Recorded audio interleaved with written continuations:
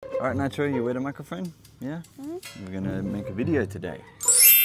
I want skyflakes. You want skyflakes? How do you say it in Tagalog? Gusto ko skyflakes. Yeah, that's right. Very good. Mabuhay, Pilipinas! What's up sa inyo dyan? Welcome back sa isa pang Dwanta vlog starring Skyflakes. Starring Pabibo. And who are you? Nitro. Nitro, hindi na Pabibe. Nitro na lang siya. Welcome back, guys. It has been a long time. Sobrang tagal na nung last vlog ko dito sa channel na to. Dumaan ako sa medyo mahirap na times. Ikaw lang, kawawa naman. Kawawa ka naman. Ikaw? Kami hindi. Kasi nasa Pilipinas ako, maraming Pilipino, di ba? Feeling ko may support ako. Siguro kasi ikaw yung nagpo-provide, kaya feeling mo like aping-api ka. Now, we're starting to get back on our feet again. Pautang. Hindi, nagre-recover na kami financially from all the stress and all the other things that I've mentioned sa mga previous vlog namin. Tulad ng chemotherapy and ibang utang sa car namin and other things like that. Responsibilities, tulad ng board game ko. Yes, the board game, oh my gosh. Yeah, it's still not done and it's been a big burden on us financially. All these different things. Basta maraming iba pa. At least now, June 2024, parang maa-asenso na. Nakikita ko na, maa-asenso na. How do you say in Tagalog, ha? Gusto ko more skyflakes. Gusto ko pa ng skyflakes. Gusto ko pa Hey. some skyflakes. Now, Ng skyflakes. teach him how to say po. Yes. Teach him how to say po. And if you say po, it means you're a good boy. You're polite. So, gusto ko po ng skyflakes. Gusto ko po skyflakes and skyflakes and skyflakes and skyflakes. Kasi gusto niya madami. Yes. So ayan, bakit matagal kaming nawala? Bakit hindi kami nag-vlog lately? Siguro napansin nyo sa channel ni Shanta, nag-vlog siya. She's been vlogging about different things, about what we've been doing lately. Ako naman, nag-focus ako sa hosting events. Nag-host ako ng mga event and then I was focusing on the board game. Yung board game ko na Encanto. Gusto ko siyang tapusin. Ang dami nagtatanong sa channel ko, ba't hindi na nag-vlog si Dwayne? Tapos maraming nagsasabi, kasi sa vlog ko nakikita nila na hindi ka ganito ka hyper. So sinasabi nila, may pinagdadaanan ba si Dwayne? Inisip meron ko, talaga. pero hindi, kasi sa vlog ko, hindi ka naman ganyan dapat ka hyper. Kasi vlog ko, di ba? So you're relaxing. They think na parati hindi ako relaxed yan. I'm stressed. Because they think, just because you're a vlogger and like this is how you are in your vlogs, they think all the time you're like that. No. Siyempre, tao lang din tayo. Kahit sino, kahit yung mga sikat na komedyante, may mga times na hindi sila masayang-masaya and super jolly all the time. Kahit si Jollibee nga may pinagdaanan minsan si Jollibee nagda-diet. Nagda-diet. Nalalungkot, di ba? So they're blaming me, like they're all blaming me. No, it's not. Hindi kasalanan ni Shanta yung mga nangyayari sa buhay namin. It's just because, like pag nag-vlog ako, kumakain ka, syempre kumakain ka, hindi naman pwede. Pag nahuhuli ka ng camera, tas you're thinking, or may iniisip ka na about sa board game mo, so they think, ba't hindi siya masaya? Hindi, like, somebody even commented na, hiwalay na ba ang Dwanta? Pag-usapan natin. Oh, sorry buddy. They ask you how you are, you just have to say that you're fine when you're not really fine, but you just can't get into it. Pag-usapan natin ang future ng channel na to. Kung anong gagawin namin from this point. I've been through a bit of a depressing time, but I'm getting back on my feet again. And I'm feeling good again. And I'm starting to feel better about everything again. Because we are getting back on the road to success. Para sa akin kasi, pag hindi ako nag-progress, parang nadi-depress. Diba? It rhymes pa. You need progress para hindi ka ma-depress. Para sa akin. Yun yung napansin ko sa'yo. You can't stay put. It's like you need to do something. Yeah, because if you're stagnant, it's like, anong gamit ng buhay? Anong purpose ng buhay ko if I'm not doing anything? Yeah, pero I think yun yung kulang mo. Like, you need to know how to relax. May kulang pala ako. May kulang siya. Kahit yung family, yun yung sinasabi, yung family mo, it's like they feel like you don't know how to relax. Diba? Sinabi yun ni Brooke. But may mga times sa buhay ko na I've been relaxed. Nung nasa Shangri-La tayo. Oh, And we were, hosting a lot of events and we were vlogging a lot. And we were living comfortably. Yeah, wala pa kasi si Nitro. I felt like we were progressing. Yeah. But kahit dumating na si Nitro, syempre mahirap nung nag-COVID, ng pandemic, na lockdown tayo. Pero I felt na, we had a plan. We were going to Australia. Gusto ko wash my hands. Gusto ko wash my hands. Mami, gusto ko po. You say it. Gusto ko wash Maghugas ng kamay. Hugas ng kamay. Hugas Ng? Kamay. ng What's this? Kamay. Kamay. You say it. kamay. Yes, very good. Let's wipe your kamay. Karamihan kasi sa mga foreigner na dito sa Pilipinas, they live pretty comfortably. Like, okay yung bahay nila, they live on a Western standard of living. Ayun. Kadalasan nasa condo. Pero may ibang foreigner din na Uy, hindi. nasa dagat si sino ba yun? Sinasabi ni auntie.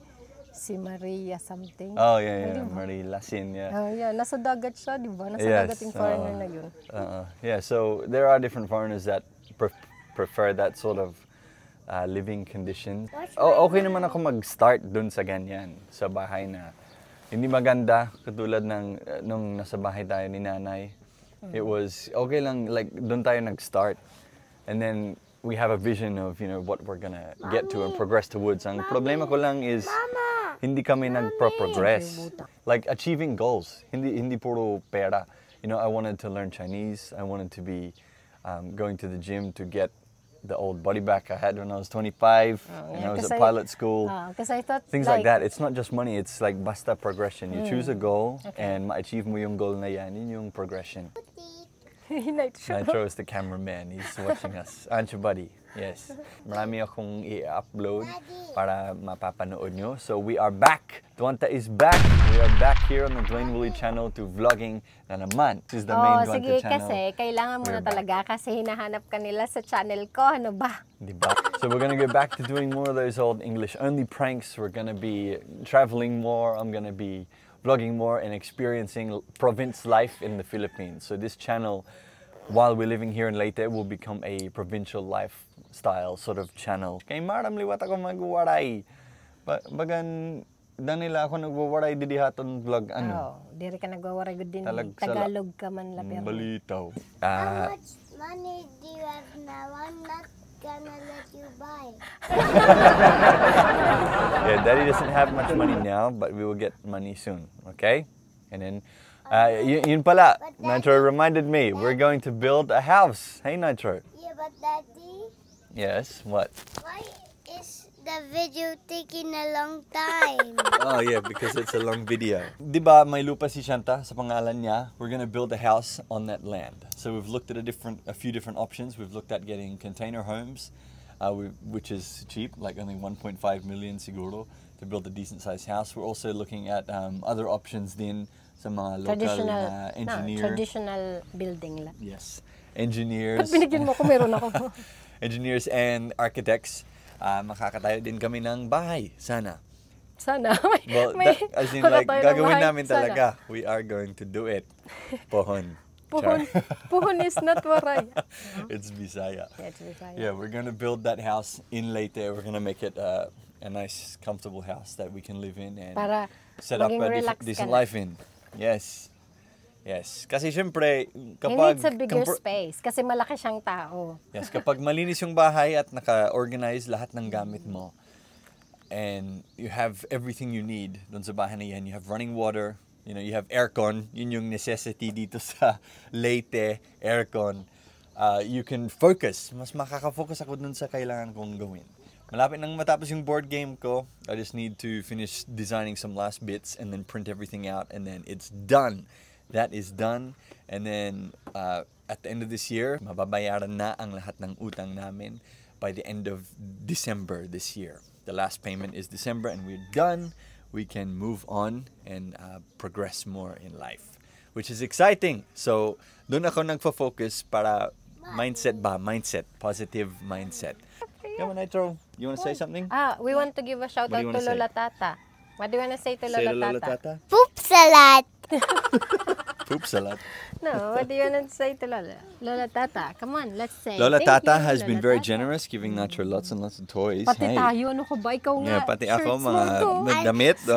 And Daddy has a poo-poo on his head and face. Hey, don't say that. Oh, he doesn't. You silly boy. Ayan, yung bag na to, Lola Tata. Ito, Yes. kay Lola Tata. Maraming salamat, Ito, Lola Tata. Tata. Yung shirt ko, kay Lola Tata din yan. Ito.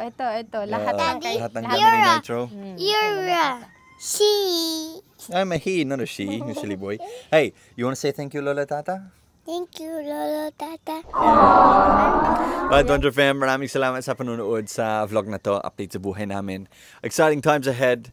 Positive mindset. We are going to progress, achieve goals, and yan, be fulfilled.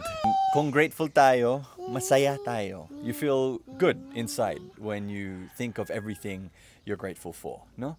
So, doon din ako nagfo-focus. Nag-gym na siya. Oo, nag-exercise na si Nitro. Yeah, Daddy's gotta go to gym too. Hey, kasi Oh, yun din yung napansin ko malapit kay ng Dwayne. malechon si Daddy. Hindi. Mataba na eh. Yun yung napansin ko kay Dwayne. Masaya siya pag nagpupunta siya ng gym. Exercise tayo, gym tayo. Hey, Nitro, you wanna go to gym? What? I want to see you when you're at the gym. Oh, you just want to watch Daddy at gym. Go to the gym and Daddy work out with his bam and let his and the bam holds and there and the bam holds and the bam is gonna do something. You're just talking a load of crap now, boy, aren't you? And Yeah. it to exercise the bambamu exercise. Yes, you gotta exercise your glutes, don't you? We are gonna smash our goals this year and it'll be great kung sasali kayo. Sasali kayo sa journey Sa namin. gym. Sa gym. Sasali kayo sa journey namin dito sa Dwanta/Dwantro channel. Alright guys, kita-kits sa sunod na video namin. Bye for now. Bye! Bye. Bye bye. Here's my microphone.